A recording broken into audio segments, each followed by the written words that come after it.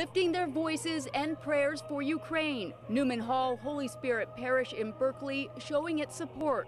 Father Ivan Tao is the pastor. I think we're all brothers and sisters under God, and this is just a horrible situation. I think we all are all called to support each other. Support and prayer. Prayer for those still in Ukraine, those who fled, and those whose lives have been lost. More than 350 civilians taken by this war so far. Tonight is a moment of grieving, of togetherness, of meditation, of prayer.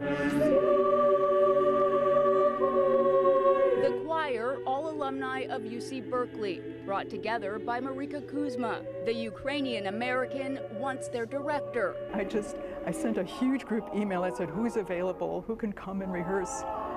And yeah, big hearts, these people, big hearts. She has family in Ukraine and keeps in close contact, checking in daily. It's heartbreaking. I think mainly what I sense from them is that they so want to feel contact with the outside world because they feel very isolated now.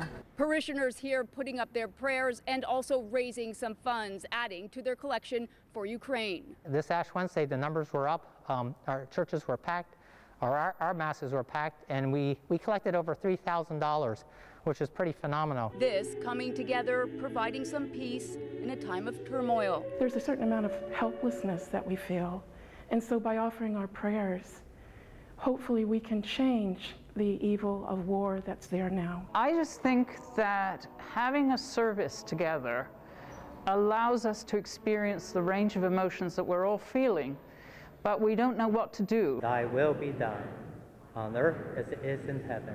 Left to pray, and Marika says, keep it coming. What moves me is that Ukrainians so believe in the power of prayer. Every single email I get from them is pray for us, pray for us. Tara Campbell, ABC 7 News.